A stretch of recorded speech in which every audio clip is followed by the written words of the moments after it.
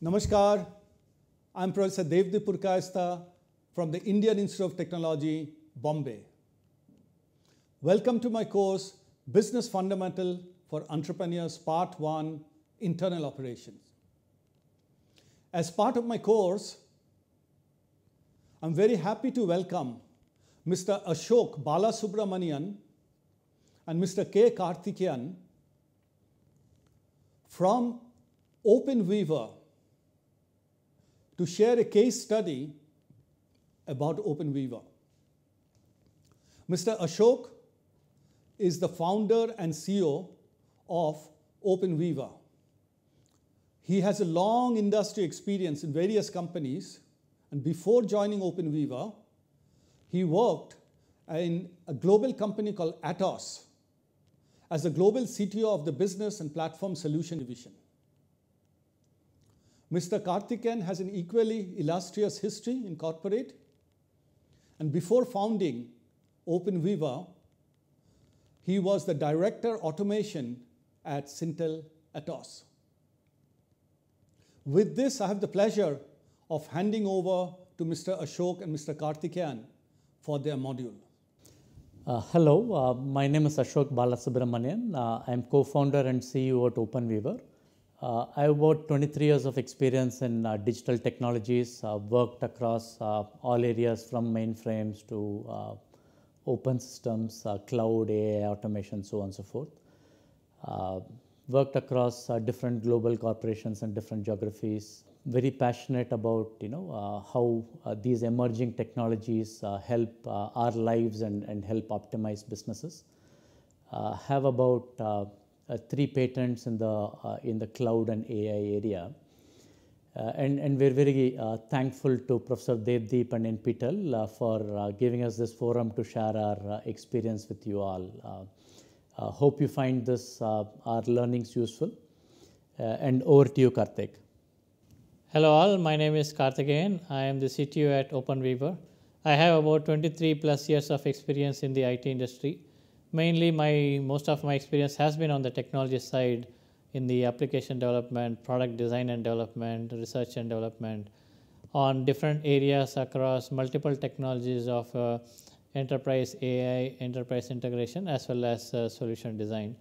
I have been mainly working on automation and AI earlier, and with Open Weaver, we started out to build the multiple set of products based on open source platforms. Back to you, Ashok. Thanks, Karthik. It's a great topic for me to be talking about. So the topic that we'll talk about today is the art and science of new product development. It's something that's very close to us. So if you look at it, we ourselves are a 3-year-old startup. We started with a vision to change the way the world builds digital. And in these 3 years, we created multiple products within our platforms. And today we support about 4 million users on our platform. And we're very grateful that we won NASSCOM SME Inspire Award for outstanding customer experience. We are also a 2022 Economic Times Best Tech Brand. And as we scale our operations, we also are a great place to work certified organization. So it's a great set of learnings that we look forward to sharing in terms of how we started up, how we built our products. But what makes it much more exciting is our core mission of existence is around accelerating digital, and that will bring in a lot more learnings, a lot more accelerators that we would love to share with you all in terms of how could you accelerate your new product development. So through these, the way we share our learnings, we'll be referring to Professor Devdeep's innovation model, so that it adds a structure to how we are sharing, and it helps for you to refer how you went through the course and how these learnings fall into place. So the first amazing learning from my perspective is you need to be part of the problem. So it might sound counterintuitive because we are always told saying, hey, don't be part of the problem. But for you to kind of successfully start a startup and of course take it all the way, you should have gone through the pain. So you should have gone through the pain. You should have looked for solutions. You should have spoken to people who are trying to solve the same problem. You shouldn't have found a solution and then you created certain ideas that help you do it. So that part is extremely critical because it's a long journey for you to start up and scale. And something like this that you're so passionate to solve the problem only comes from deeply being part of the problem. So you take it for our case, right? So we worked many years in the technology space. We created a lot of amazing solutions. We made a lot of revenues. But those were from a context from a enterprise software perspective. Great, right? So there were a lot of good technical solutions.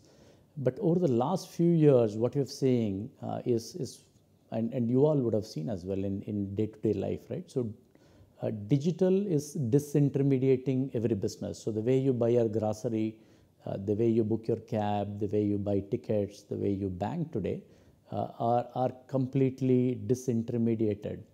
So now that's something very similar is happening in the technology space as well. So in the legacy model, you had large corporates that came up with ideas. They said, hey, we want to create a platform. And then we had large service providers who would recruit a lot of people, train them, and build these solutions over many years. So that is what we have seen as IT or technology for the past many decades. So now what's happening? You have hundreds of thousands of startups, young professionals who are creating amazing ideas. And you have billions of users across the globe kind of using these platforms. So this is what I call as, the whole digital has disintermediated itself, the way digital is being created. And it has also democratized, which means everyone today is a developer, everyone today is a digital consumer. So the ways of building digital in this new disintermediated and democratized world needs to change significantly. We cannot say, hey, we will do a contract for 8 months, 2 years, we will get few hundred people. That model is gone. So we need a new model. And that was the mission for us to found Open Weaver. And that's the path that we are on today. So extremely important. You need to be part of the problem, feel deeply about changing it. Next part of it, you might have had a vague idea, right, on what my solution is, what am I trying to solve. But very important for you to take the next set of steps. So you need to look at it and say, hey, this is my idea. But this idea comprises of maybe 10, 12 blocks. And how do these blocks broadly look like? And what exists in the market today? What does not exist? What does a competition look like? And very important as you kind of have a core founding team to see if you can balance it with slightly contrasting team members. So you can bring in different ideas, and very important to play the devil's advocate that says, hey, why would someone buy this from us, or why is my idea really unique, or why is this building block really required? And if you can, I think enlist some amazing mentors who can actually give you that critical feedback as well. In our case, we had that vague idea that says, hey, we need to change the way world builds digital in this democratized manner. But then we said, hey, how is that possible?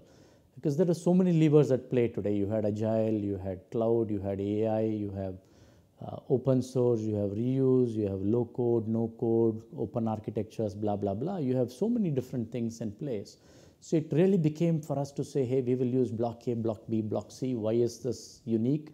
And then make sure that we really understood the enormity, the complexity of how all these things come together. So very important for you to get that clarity on what is that journey that you are potentially going to take, right?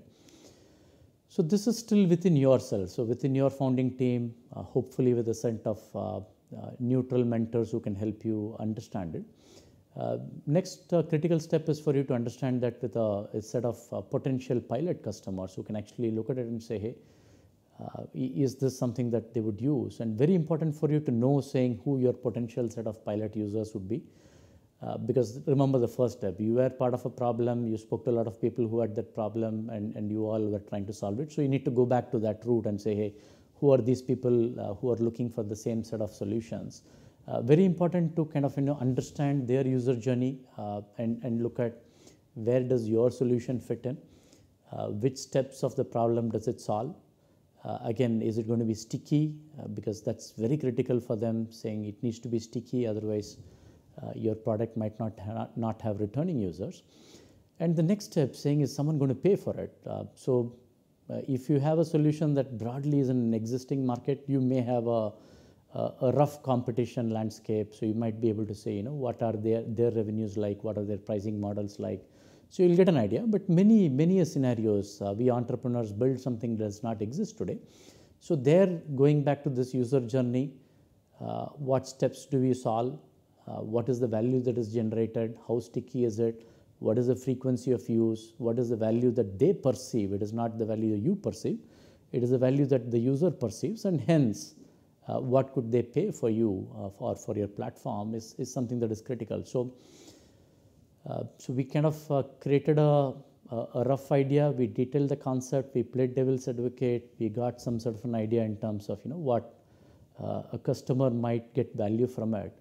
So next step of the strategic advantage is very, very critical, because as in any startup, I think the most scarce resource is your bandwidth, right? So we all go through issues right from HR, insurance, recruitment, what is a PF policy, what is an RBI, what statutory requirements do you need to comply to, so on and so forth. So your time is probably the toughest thing that you have on your side. So very important for you to understand what is strategic advantage to you. And there again, very critical for you to have it as a web of strategic advantages versus 2-3 different points of differentiation. So now once you identify your strategic advantage, you need to say if there are 20 blocks, like we said for us, right? So we had no code, low code, AI, algorithms, reusability, open source. Then you really have to pick and choose, saying, hey, you are going to deeply specialize in 1, 2, 3. And then maybe the remaining 17 are something that you will reuse from the market. So that will kind of help you understand it deeply, right? So you will say in these 3, you will invest deeply, you will build core competencies there, you will take your time to build that deep and differentiated and sticky with the user. The remaining are time to market. How fast can you reuse it? How fast can you model it towards your customer's journey?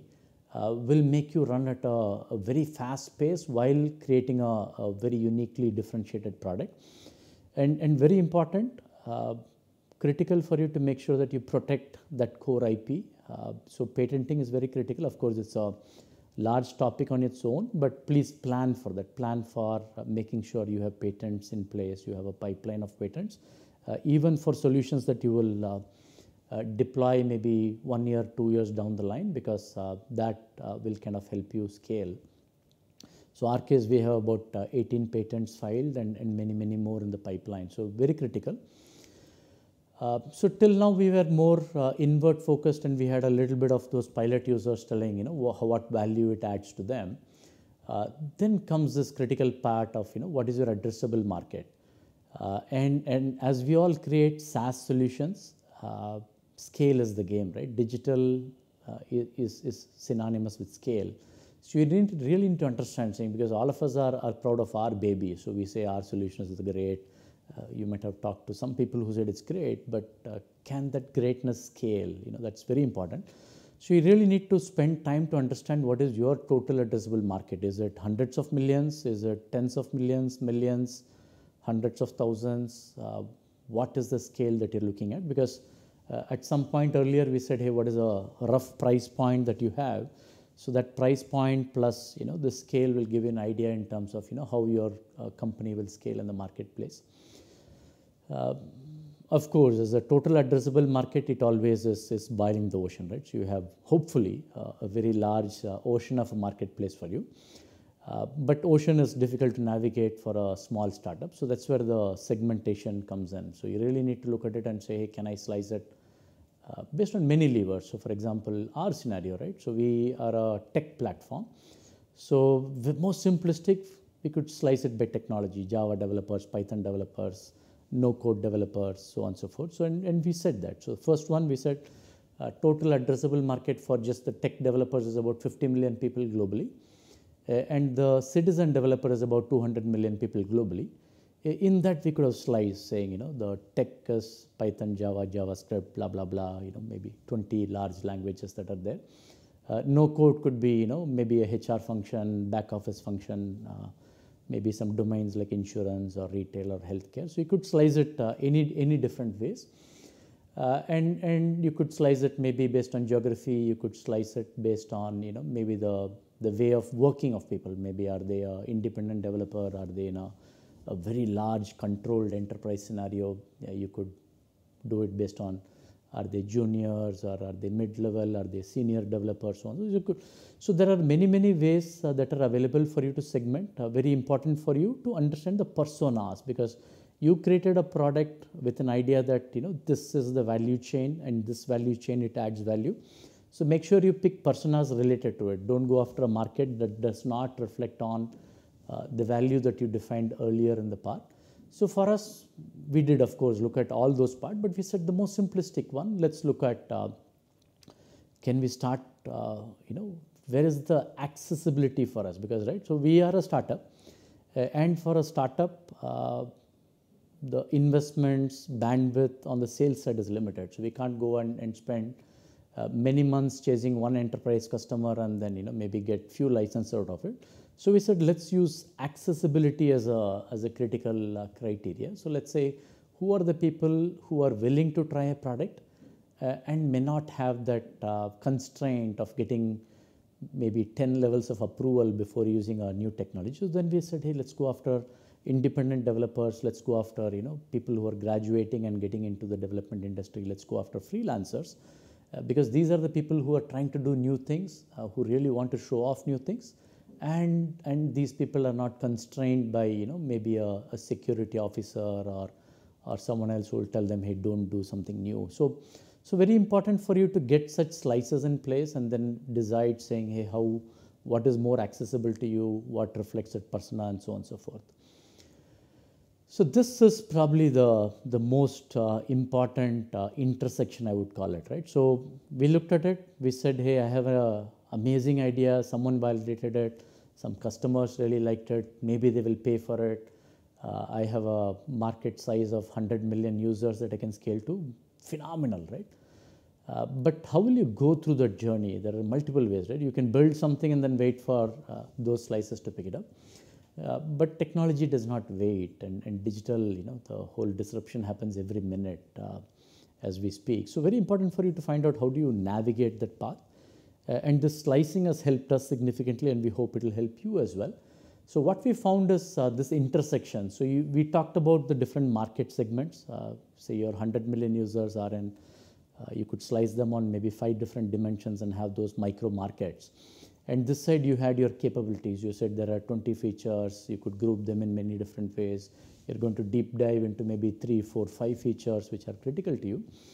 So now marry the two. Say, hey, here is an amazing market that is accessible to me.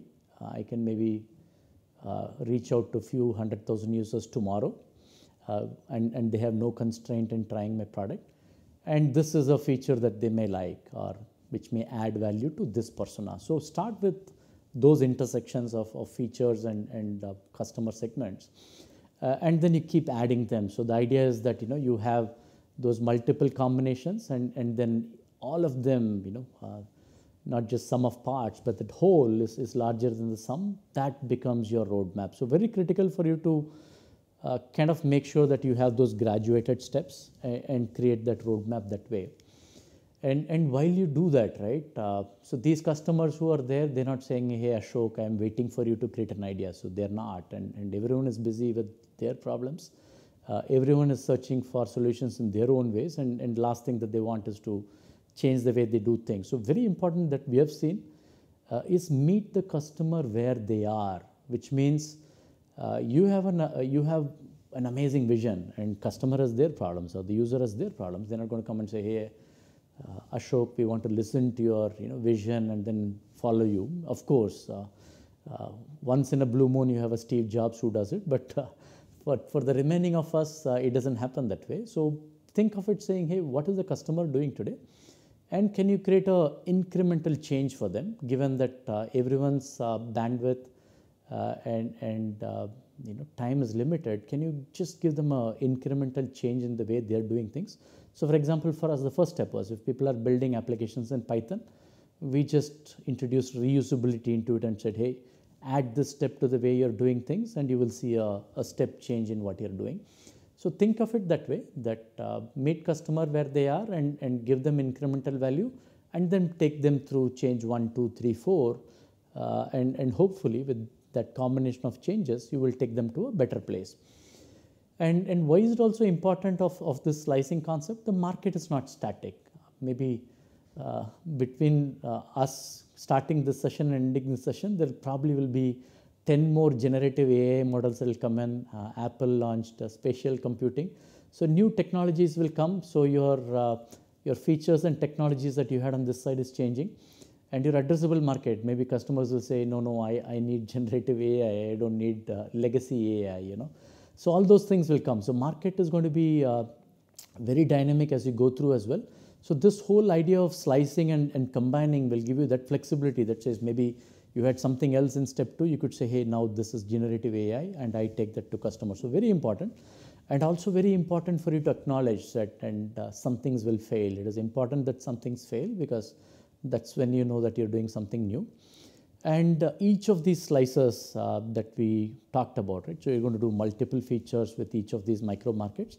They themselves will present almost like a product innovation cycle for you. So plan for it. Make sure that you deploy to a micro market that becomes successful. Then you add, then it becomes successful. It almost becomes like a beautiful virtuous cycle in which each one builds on top of the other, thereby, kind of aligning with your product roadmap and also aligning a very strong customer success for you. So very important things that we found very useful.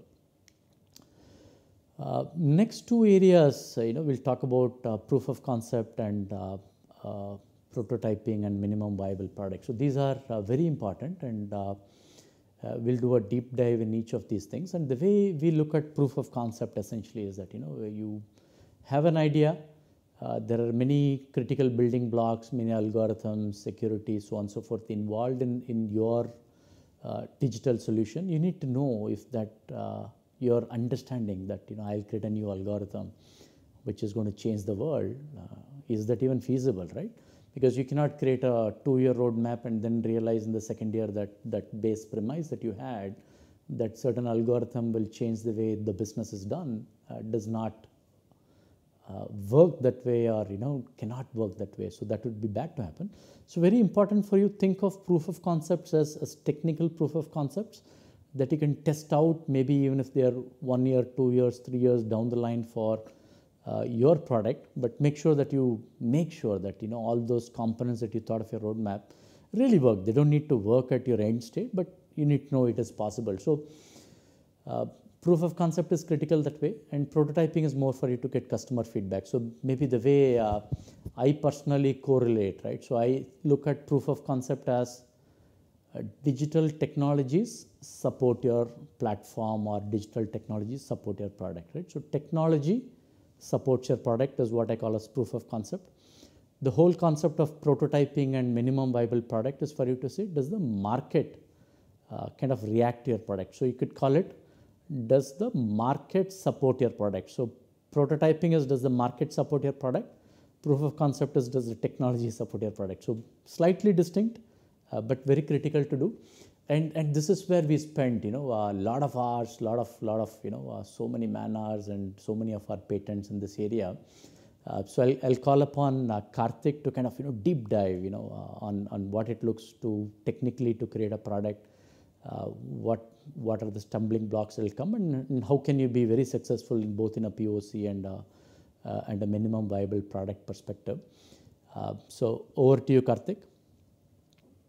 Thank you, Ashok. I wanted to talk more about giving an idea of how to go about building this proof of concept. This proof of concept is a very important step in the journey for building any startup which is based on the technical SaaS type of products. Proof of concept is somewhat, to satisfy yourself if the technology exists to build out your ideas, to realize your ideas. Hence, it's an important step for us to do this validation before we embark on any kind of larger development activities. So this proof of concept is based on ensuring that technology is able to deliver what your ideas are hoping to build.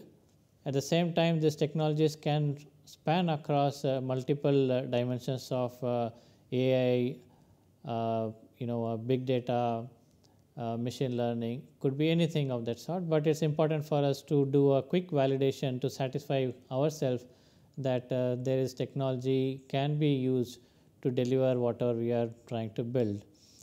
On some of these aspects, it is for us to have quick results, we need to go through a cycle of reuse, which is the most easiest way for us to ensure that we have a working technology demonstration of our idea. And as all you know, open source is the largest ecosystem that is available for us to find those reusables.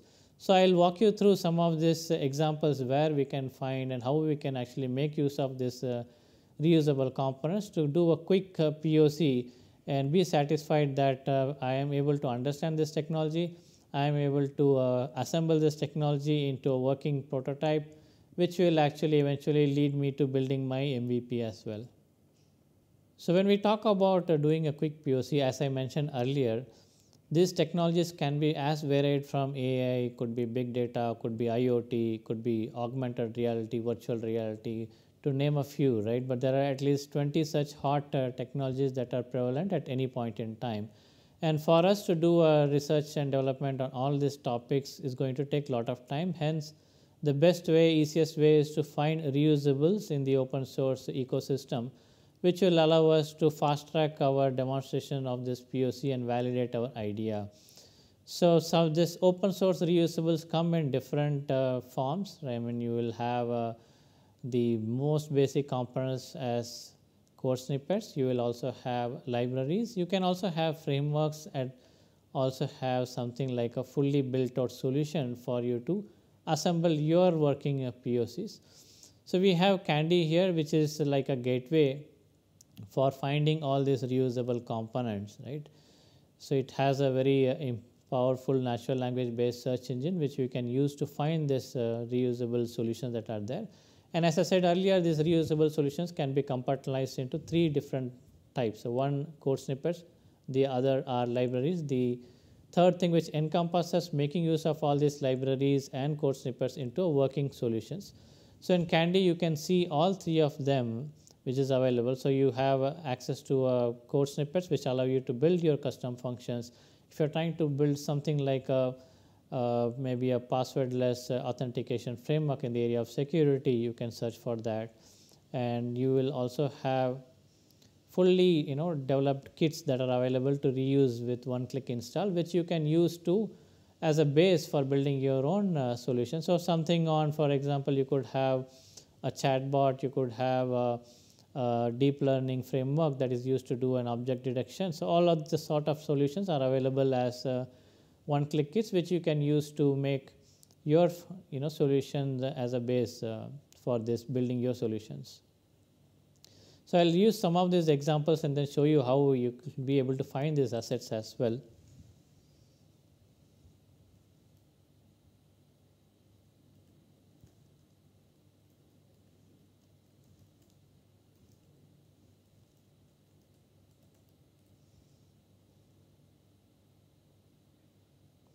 So assume that you wanted to do something in the area of passwordless authentication frameworks, which instead of having someone to remember their passwords, you go about removing all those different constraints. So you can come here and then search for reusable components which are catering to this particular functionality.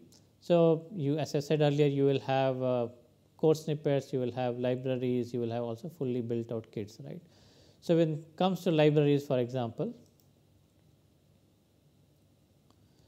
something that is there on the React, which is React framework, which is on the UI. So how you can actually implement passwordless on the React framework or Next.js framework is there's a bunch of libraries that gets displayed here. These are all again curated based on different parameters that goes into defining their quality, their security, their reusability, and ranked accordingly. That way you have the best libraries given to you in your search results, which you can use to build out your solution. Likewise, there are fully built kits also. For example, if you want to do something on, let us say, some kind of new encryption that you want to do,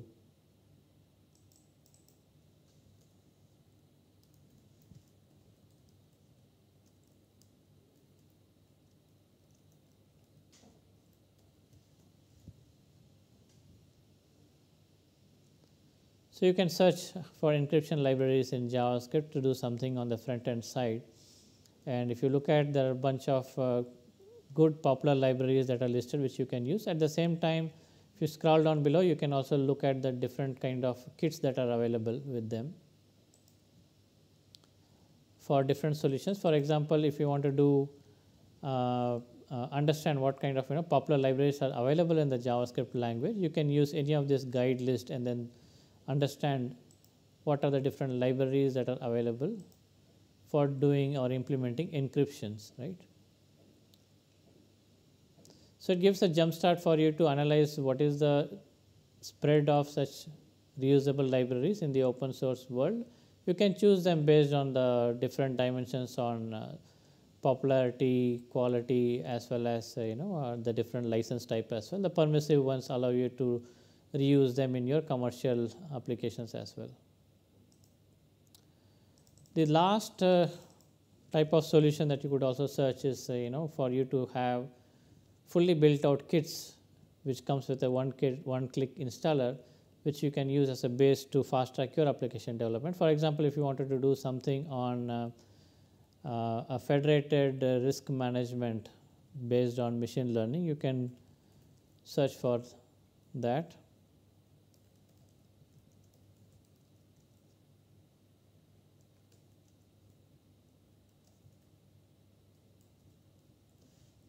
So this is one such example where one of our startup partners were trying to build out a solution, and they had used this particular kit to fast track building out a POC to showcase how a federated machine learning could be utilized in a distributed way to secure access to data which is shared across different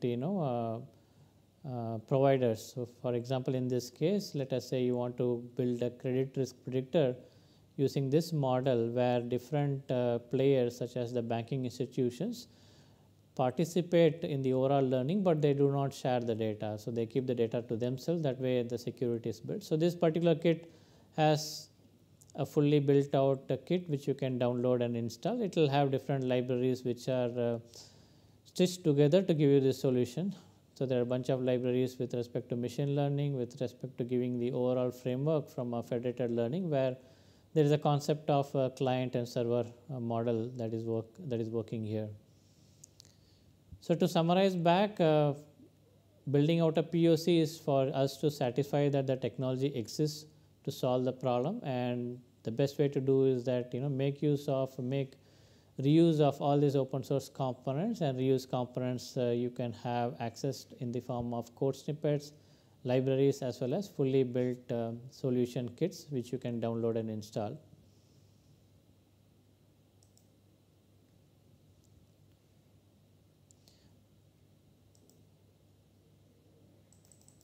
One of the other solutions that I also wanted to talk about was giving an example of how we can use a generative AI as a solution as well.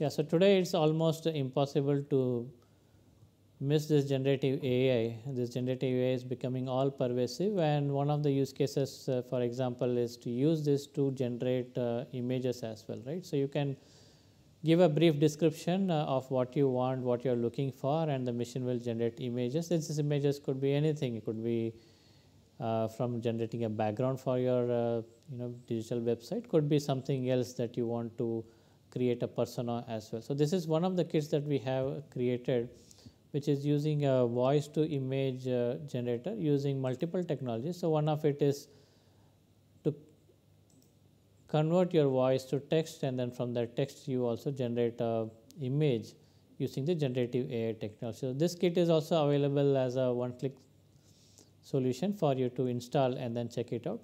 So only in this case is that these are kits which are slightly technical in nature for you to actually download, play around, and then execute, implement it, run it, and then see how it performs and whether your idea is getting implemented or using this particular libraries or these technologies. Okay.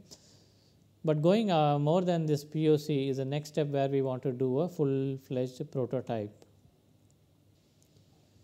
Yeah, so now we have looked at how to go about building the POC, but then moving on to the next step where we want to do a real prototype. Okay, and prototype is slightly a different game altogether. Prototype is to ensure that whatever ideas that we have are being able to be successfully communicated to the end user in a minimal viable product view, right? So we want to build out a full view of that product, which users can actually touch and feel. They understand the idea better. And this involves actually going more than whatever we did in the POC. So we need a lot of other components, lot of other layers to build out this prototype. So typically in a SaaS product, you will require a fully fledged digital website which conveys your idea, which actually has the different services to deliver the functionality that you had originally imagined for the end user. So there is definitely a landing page which describes what your product is all about. You will have a product page which lists the features that are available in your product. You will have multiple other such elements, which is including your core services. You will have other elements like which are typically required in a SaaS product. For example, you will need a lot of authentication, membership management. You will require user management. You will require subscription management. You will also require payment integration. So likewise, there are a whole host of components that are required to build out this prototype apart from your core idea, core technology idea that you wanted to implement. So all of this going together in hand is actually slightly daunting because there are multiple technologies at play here. You will have front-end technologies which varies from different JavaScript frameworks which are like React, Vue, anything of that sort in today's world. But at the same time, you will also have a good complex middleware logic that is also built. You will also require a lot of backend services starting right from databases to integrating multiple services, could be AI services, could be integration services across different third-party services. So like this, you will require end-to-end a full stack starting from your front end to your back end. You will also require a lot of deployment related strategies. That way that you will have your application deployed into a environment which is scalable, at the same time very much reliable 24/7. So in the earlier days when we wanted to build out such a solution, we used to have to do R&D on what kind of solution architecture that we will have to build, and then what is the technical architecture we will have to create.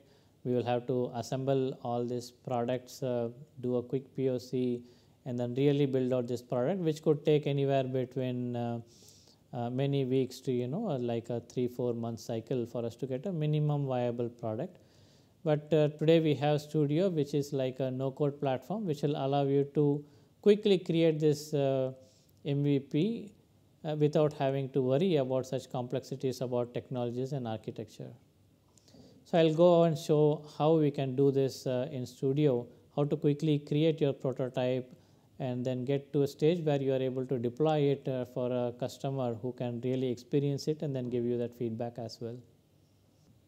Yeah, so this is the Open Weaver Studio, and I have logged into Studio, and what you are seeing on the screen is the workspace. So workspace is your like personal workspace where you assemble logical units of your applications, and it's easier for you to manage whatever applications that you create. And when we get to creating an application, there are two ways to go about it. So one, you might already have already built out template for you to use when you create your applications. For example, you might already have a application template which is built for creating an application based on conversational services. There could be another which is based for creating a application which is using generative video and images. So likewise, there are a bunch of other templates which are spread across multiple technologies as well as multiple domains as well. So you might have a e-commerce template, you might have a healthcare application, you might have a doctor appointment, you might have a general appointment management. So like that, across different domains as well as technology aspects, you will have multiple such templates for you to use.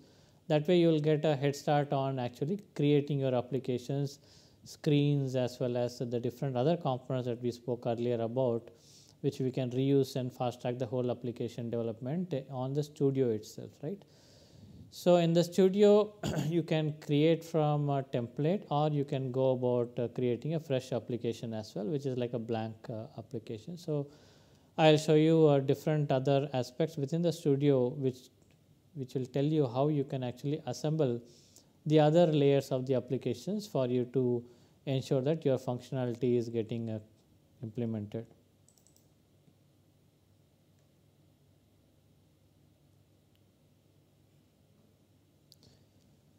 So earlier I explained to you how an application has different stacks. So it has a front-end stack, it has a middleware where you have most of your business logic and integrations. At the same time, you have something called as the backend where you will have the database configured, you will have different other resources for your applications to consume. And these resources could be third-party web services, could be many apps that you have actually incorporated in the form of either some machine learning models or some other services which are core to your applications.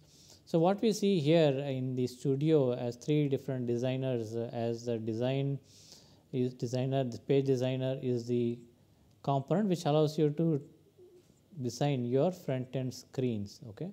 And then the flow part is where you actually configure all of your different business logics connecting your UI with the backend part. So you can have multiple flows depicting what kind of business logic, what kind of integration that you want to do when any action happens on your UI front end. The resources part is a third designer where you configure what kind of resources your applications are requiring access to. For example, on the resources part, some of these examples are like, as I talked about earlier, the data sources could be different. So you could have your data in a simple CSV, you could have it in cloud database, you could have it in your own databases as well. So these resources will allow you to integrate with those type of different data sources. Other than databases or data sources, you will also have access to these mini apps which are fully built out solutions like the kits that we saw earlier in the Candy. So these are fully built out solutions that you can integrate. If it is an AI solution, you can set up your AI related, machine learning related parameters. You can configure, train them with your own data set. That way you have the backend service configured as a resource here for you to consume, for the front end to consume through the studio. You will have access to multiple functions, services. Functions could be AI based, non-AI based, could be third party. So all these resources typically help you to finally integrate multiple functionalities within your applications, right? On the flow editor part, you have access to a lot of widgets to configure your action flows, and these flows you will have like a flow chart. You can define what happens one after the other. You will have options to configure different type of business conditions, business rules, integrate different services, transform data. That way any action that has to happen on any interaction from the user will land here, and then it can be executed in a way that your business demands with options for you to customize all this logic. So you have options to add custom code components. You can also integrate services. So very highly customizable, highly scalable. That way it's not that you are limited by all these blocks that you see here. There are options where you will be able to integrate the resources, your custom code, your custom functions, anything can be integrated. That way it is highly scalable for you to decide what kind of business logic that you want to implement in your application. The third designer is a page designer, where you have access to a whole set of UI widgets, right? So for me to build a stunning UI, you will have access to a lot of these UI widgets, which range from display widgets for you to display images, information, any kind of text, logos, all of these different visual elements for you to display information. You will have access to a lot of form elements to capture information from the user. You will have pre-built sections also for you to quickly assemble your website pages without you having to actually code. So for example, this image gallery component, you can quickly drag and drop it in here, which will allow you to configure it with a set of image resources for it to display in a very gallery format. For example, you could have carousels. So like that, there are multiple other sections. There could be headers, footers, there are different sections for testimonials, contact us, a chatbot. So a typical SaaS product, digital product, whatever it needs, all of these blocks are available for us to drag and drop, quickly assemble, configure, and use and connect it back to the flows and services without having to code. If you have to code, there is an option for that also. That way, any kind of customization you will have access to. So apart from this, obviously the solution that we create also has to be delivered in multiple channels. It could be on your desktop computer, on your laptop, on your tablet, on your mobile. So there is facility built in for you to actually have a responsive website built. And these websites are also like progressive web apps, which can be installed as an app on your smartphones also, right? So you have a whole host of responsiveness built into this designing your front end. Now we have, let us say, designed your entire application with the UI, with the action flows and resources. You also have options to deploy it with one click. Okay, so that way you don't have to worry about trying to set up an environment in the cloud with your subscription and then trying to deploy this application there. But just with one click, all of this entire application components that we actually configured here are packaged and then deployed into the cloud environment in one click. You will be able to immediately access your application. You'll be able to immediately give it out for getting feedback on your idea as well. So we saw all the different components that the studio provides in the form of page designer, flow designer, as well as resource designer. And hopefully it helped you understand how to assemble the different layers of the applications together in a no-code manner for you to quickly build out application. I also wanted to show you a quick example of how one of our other startup group created one application using the studio platform. A brief intro about this idea I wanted to tell you is that typically you have this e-commerce platforms where you can sell your products. So for example, a fashion designer can make use of a e-commerce platform to sell his products, but actually it does not give a real experience of a boutique fashion designer. So if you have, let us say, some idea as a user that you wanted your fashion dress to address, it is not easy for that to happen in a traditional e-commerce platform. So let's see how this startup created this red carpet platform using Studio with generative AI technologies to give a very unique boutique experience for the fashion designer based e-commerce platform. So what we see here is the workspace on the Studio platform. This red carpet is the application which was designed by them. So what we see here is the UI framework. Yeah, so now let's see how the red carpet was built with Studio. So the red carpet platform, this is how it looks like in the Studio platform where it was designed. So right now we are in the flow designer part. We are in the page designer part. as you can see, the entire landing page of this website is getting configured here. So there are multiple widgets as we saw earlier, which is used to create this landing page. So there's a background image altogether with a search widget that is integrated here.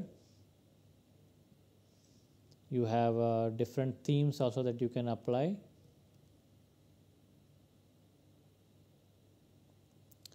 We made use of this image gallery as one of the widgets along with the card layout.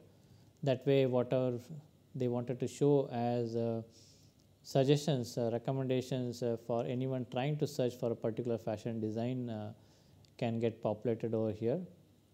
And these images are actually getting sourced by a flow which is configured over here on the right side. If you see trending collection flow.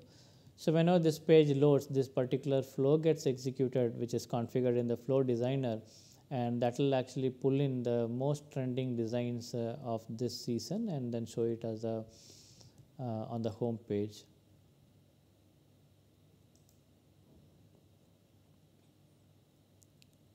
So this is a page where, after searching for a particular design, how it is going to actually fill in with the search results, or not search results. In this case, sorry, it is fully generated results. So as I said earlier, this is a unique idea which is built out using generative AI technologies. So whatever we see, we are going to see as results from the description of your fashion desire is actually fully generated at real time and is not actually getting searched or retrieved from a database, right? So this is a generate screen. So assume that the user has typed something here and then click search, right? At the bottom is what we see, the entire generated results. And for this, we also have integrated a flow which is called as the apparel generative flow, which is again designed in your flow designer. In the flow designer, we have integrated the resource appropriate for this generative AI technology, which actually takes the text input from the user and generates all these images. And these images are linked back to this generative image gallery over here. Again, one example of those different resources. So in this case, this text to image is one of the resources that was configured for generating the styles. So after choosing a particular generative design, the next step would be obviously for the user to actually order from his or her cart, right? So this My Closet is nothing equivalent to a e-commerce cart that you see. So after having adding your desired fashion choices to the cart, this is the page which can be used to check out, right? So you create a option for the user to pick the designer who will actually deliver this particular product. It will also allow them to complete their payment and then book the order. And at the time when you actually implement, or when you actually click on this booking the order, this particular flow, the My Closet flow, will get triggered. So an example of how the flow was designed for this order design flow. Okay, so like that, when an order gets received, we need to check whether the order was successfully logged in the database, and apart from that, there are a bunch of notifications that also happens.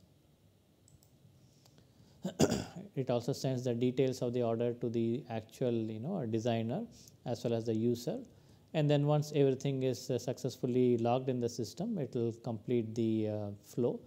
It will also send a notification email to the designer for them to have an alert as to such an order has been received, so that they can act upon it.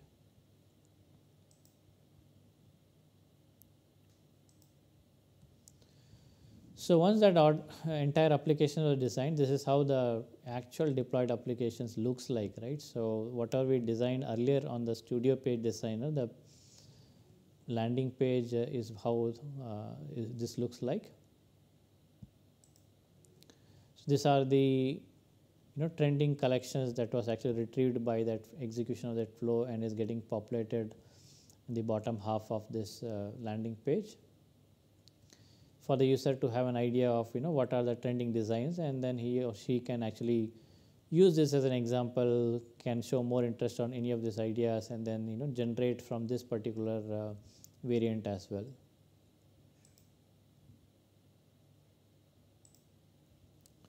So let us say you start with a clean slate and the user is trying to understand what kind of fashion options are available, and she types in like design me a red dress like Priyanka Chopra from Citadel, right? So once the user has typed such a descriptive text about her fashion requirement and then clicked on generate,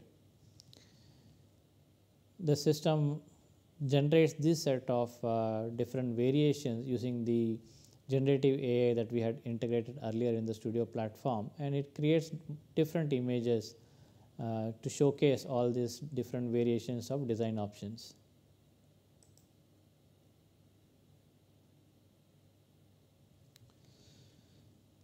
Right. So now the user can choose a particular version and then say maybe I'm interested in this type of design, and then let me see some more variations from here. So using that, it actually generates a second set of variations. So again, multiple options are available. You can continue to experiment and then see which interests you, and then you can choose the particular dress here.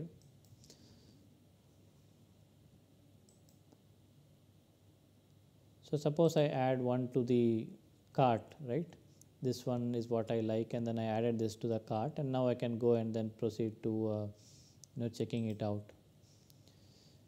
So this is how the checkout screen looks like. So this is what I added in the cart. I have options to set my overall budget, which I'm looking for to choose my designer, and what kind of delivery dates that I'm looking at, and the system uses this different perspectives on budget, expected date, location, and understands who are the designers who are available to deliver this as per their expected timelines within their budget. So I can choose a designer and choose my payment method, and then I can complete the order book. Yeah, so this is a quick example of how startup used Studio platform and then went about creating this unique boutique experience in a fashion designer in a e-commerce model, but it gives them a very unique experience of being able for her to describe what kind of fashion requires, and then we have a unique solution which actually generates all these different styles based on generative AI technologies and not using a typical stored catalog of products. So everything is a unique design. The designer will be able to create such a design, which obviously gives a very unique advantage to this startup. Yeah, so overall we saw how Candy helped us in building a technical POCs. At the same time, moving on from a technical POC to a full-fledged prototype where we want to do a minimal viable product, showcase it to a user, minimum lovable product which has unique features that a user would desire to experience in your startup idea. You will be able to quickly build that, assemble these different components in the studio in a no-code manner, and at the same time, this is highly scalable at the same time, right? So you can actually add your own custom functions, you can add your own custom integrations, deploy it into a highly scalable environment. So gives you a quick way to validate your idea with the actual market. That way you will have a very early feedback on how your idea is actually playing out with the real users in the market. Yeah, back to you, Ashok. Thank you so much, Karthik. That was very insightful, and I'm pretty sure everyone kind of got a good deep perspective on how to actually build their technical proof of concepts, as well as how do they take their minimum viable product or what you'll rightly called as a minimum loved product to their marketplace. So thanks so much for that. So now kind of you said you had an idea, you tested with the marketplace, you kind of have created these prototypes. Of course, it cannot be in the last moment that you do customer testing, right? With all digital and with all products, very important for you to do customer feedback throughout the journey, right? So what we essentially call and what we've actually felt is the design for customer success. So you really need to think through in terms of the customer and say, what do they want? And what do they want needs to reflect on the journey. What is a typical SaaS journey? A typical SaaS journey from a customer adoption perspective is they see this message somewhere. So you're marketing somewhere. Maybe there's a social post, there's an ad that says, X provides Y value for a Z type of customer. So they see that, they should resonate saying, hey, this makes sense. This is my persona and this message, okay, I have that problem. So they recognize that. Then what happens? You ask them to click somewhere, they come to a landing page. That landing page should again be customized for them. I can't say, hey, customer X, solve problem Y here. And then as soon as they land, I talk about something else. Cannot happen. It has to be superbly personalized for that customer persona. So they land in and they see, okay, this is what I thought I was going to get to. And yes, I came here and I'm seeing what I heard. And yes, I want to try this. So there have some very nice videos that kind of show people say, and extremely important, that's a personal experience for us, is don't try to make them hyper successful across all their problems. Make them super successful in the first step. So in that landing page, show them how to get a great first step done, and then nudge them towards a trial. Trial is almost omnipresent today in SaaS. So give them a trial within the platform. Again, it's very critical for customer success. Make sure they go to the first screen, second screen, third screen, blah, blah, blah. Whatever is required for the first set of customer success needs to happen so seamlessly with zero friction. So very important. And something like crowd testing, like I said, what did we say? We said democratized and disintermediated. So you can actually get a few thousand testers on crowd testing platforms. You can actually, and again, pick them based on those personas, and they'll be able to test your software, test your value proposition, and give you feedback. So please use crowd testing. And very important, right? So we scale to millions on a digital platform, but please scale to thousands or tens of thousands in an analog platform. Meet customers, see them in action, get their feedback, invest in alpha case studies, and invest in alpha for each persona. If you have 20 different personas who will use your product, make sure you have 20 different deep case studies, which can again be advocated to those different user groups that you're targeting, so that they see, okay, hey, someone did this somewhere. Wow, I have the same problem. Why don't I try that as well? So it kind of brings a very human element to what someone would try. So that's again once a point in time, right? So you will maybe have n number of releases. Maybe you'll do a n number of point in time testing. But this beautiful digital platform also gives us a dynamic customer feedback. You can kind of keep watching what people do on your platform. So analytics extremely important. You have multiple tools to kind of put on top of your platform to kind of see how customers are using it. Of course, comply with GDPR, comply with consent policies on how you treat your data. Beyond that, you can actually create a structure both using surface level platforms as well as within your platform to kind of look at from where are people coming? Are these people coming by referral? Are they coming from a social channel? Are they searching for a problem and finding you? How long do they spend? When do they sign up? When do they do a trial? What did they do? And then they came back. Like what defines a successful repeat usage? Same way, map the entire customer journey and find out what happens in each step, what works, what does not work, and how you can take it forward. And sticking to the human element, invest in a community. Have a set of let's say you have millions of users on your digital platform. Invest in maybe tens of thousands or hundreds of thousands of people who will kind of collaborate with you, who will have a two-way relationship with you, who will kind of maybe vote on a feature roadmap, submit issues, give you feedback, maybe attend some of your training boot camps and so on and so forth. They will give you product feedback. And as they solve problems, give them avenues to be your product champions, because users want to hear from users. Users would love to hear from users than trying to hear from a company that says how great their product is. So kind of use these levers wisely. Again, given these are digital products, these are fairly accessible to all of us. And last but not the least, I think to scale significantly, you need digital marketing. This itself is a large topic on its own, so we wouldn't deep dive into all of these things, but these are some things that we found useful, and you should kind of make sure you understand, and based on different phases of your product maturity, market maturity, you could use all of these or some of these. So for example, searches, all the search engines you can advertise. If customer has an intent that says, hey, I'm looking for a solution to a problem, then your platform pops up, and then you can have people with a message who could come to your platform, try it. Social, like we talked about, very important. You could use a lot of creative ways as well. You could show some memes, you could show some softer aspects of your solution. You could maybe target very specific groups, interest groups that may be there in these platforms. Look at the physical community. This is something that we have found very useful, because people don't want to buy a product, right? People are not seeking to buy a product. People are seeking to solve their problems, right? So instead of trying to sell a product, create a community, and that community is focusing on jointly solving the problem. So spend time, show your users the best way to solve that problem, and of course you're going to solve that problem using your product.